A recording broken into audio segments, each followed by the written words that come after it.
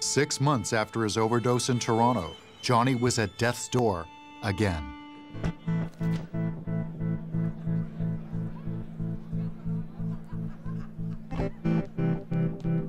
Your father and I searched around, finally found him in the motorhome, and wow, we really had to help him all the way to the microphone.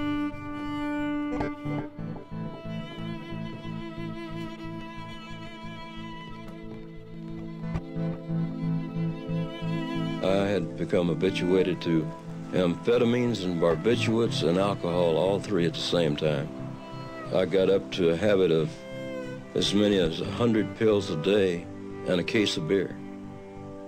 And there's a lot of people OD'd on a lot less than that. If you were buying Johnny's records in the 1960s, the evidence was staring you in the face. At 6'2" and 150 pounds, Johnny was so thin, a strong wind could blow him over. And the wind was about to blow.